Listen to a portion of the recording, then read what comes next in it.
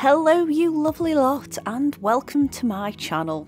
I'm Katie and we are going to unbox and create with May 2022 ScrawlrBox. So this month's featured artist is Arlisha, also known as Arlie on YouTube.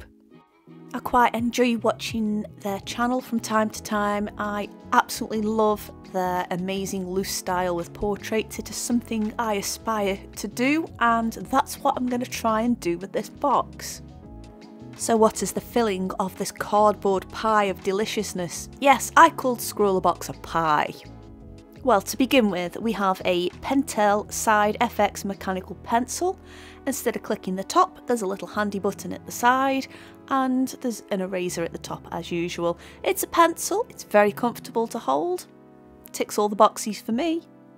We have a Bronzeal kneadable eraser, which I'm not going to use in this video because I've already got one on the go right now, so there's no point getting one all mucky yucky just for the sake of.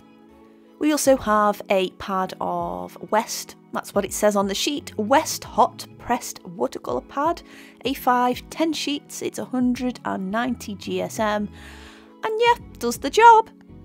We also have a Zarn custom angled brush in size 8, it looks a little bit like a cat tongue brush to me, but hey, there might be a slight difference there.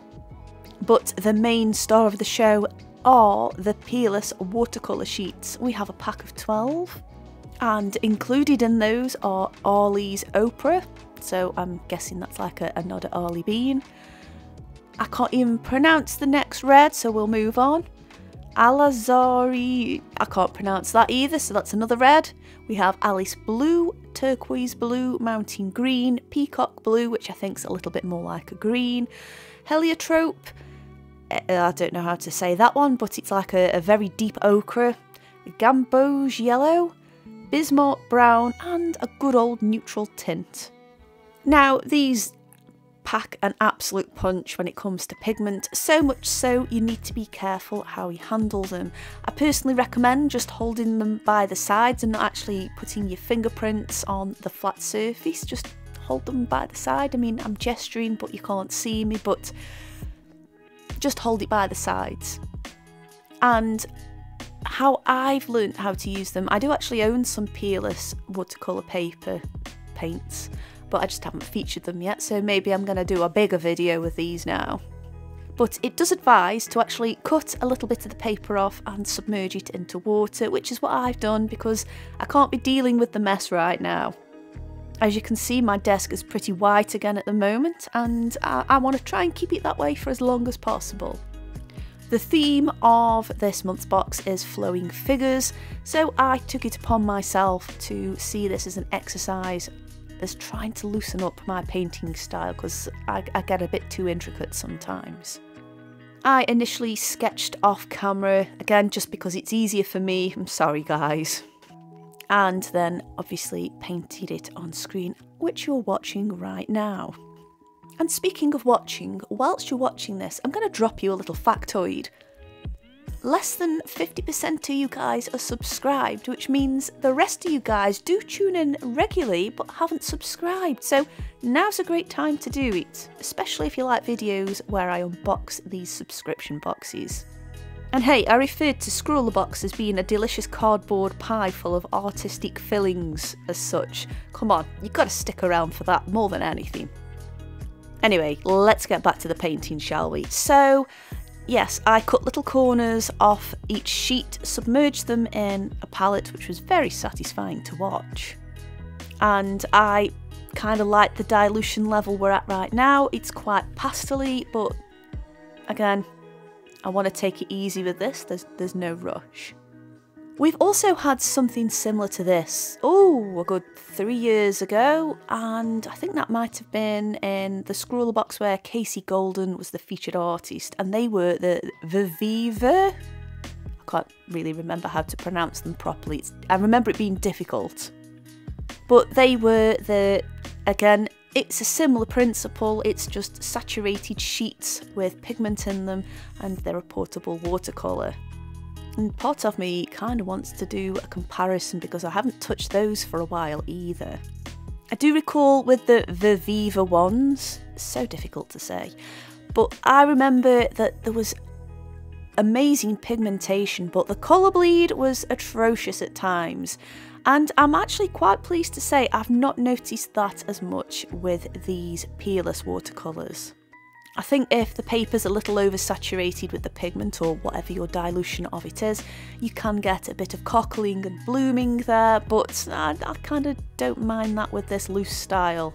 You've kind of just got to let things happen, I guess.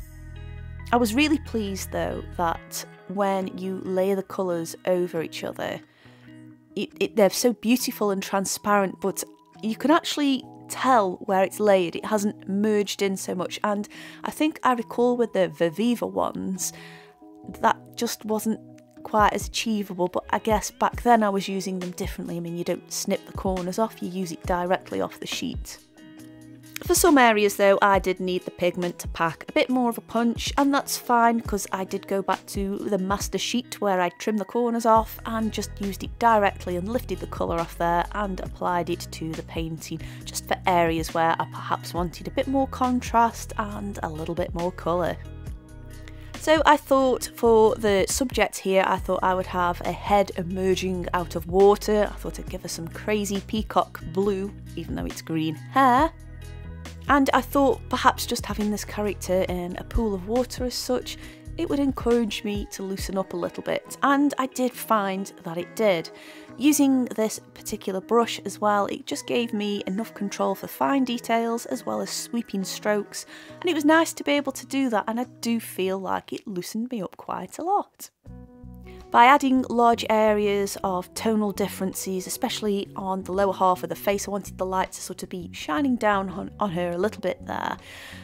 It allowed me to, again, loosely apply those, but to make it a little bit more cohesive to look at, I added some details in, particularly around the facial features and maybe a few strands of hair here and there. In my opinion, I guess if I want to loosen up, I've kind of got to meet myself halfway and put all the loose stuff down first and then just add a few suggestive details in there. Now, when I did receive this box, and of course I already own some, I am super pleased to say that there are no duplicate colours with this set and the other set, but I think that needs its own video with a bit more of an explanation. I also found as well that this medium was very kind, and when I wanted to remove the pencil marks with the kneaded eraser, they lifted out just fine. It wasn't like using a traditional watercolour with the gum arabic which seals the graphite in. It just lifted off, which was amazing, and it didn't affect the paint that I'd laid down either, so super happy at that. All in all, I really enjoyed this box. I mean, I do love a bit of watercolour. I loved the huge selection of colours we had there, as well as the nice pencil and brush. I know the kneaded eraser is good, so I don't need to go there. And of course, a good amount of paper to practice on. I have some room for development with the loose style, but I'm happy with what I made. I want to say a massive thank you for watching. There should be a couple more videos I think you're going to love on screen right now.